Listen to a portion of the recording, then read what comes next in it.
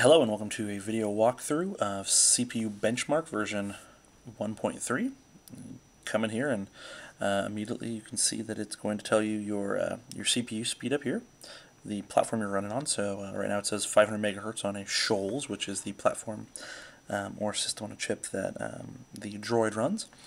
Shows you some previous results I've had here, tells you how long it's taken to run and what speeds it's run at. So you can see I've got speeds all the way up to about 1.2 gigahertz.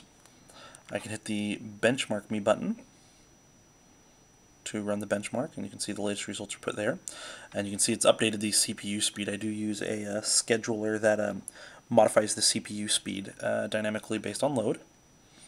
And so we can actually run it a few more times there. Oh, a few more times there.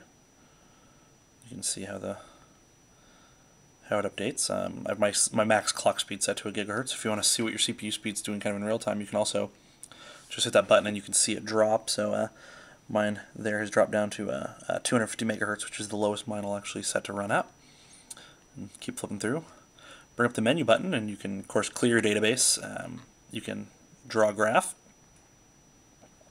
see kind of relatively how you've done. This averages out all of the different runs you've done at the different speeds, and so shorter is better. So you can see 1.2 gigahertz is definitely the winner there in terms of best performance. A stock Droid in this case is actually at 550 megahertz, just for reference.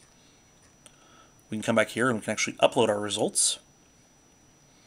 Nothing too exciting there, but you can also come in then and you can view the online results, and this will give you a comparison of kind of where you sit. Shows you the platform, the speed, and the average results for that platform and speed combined.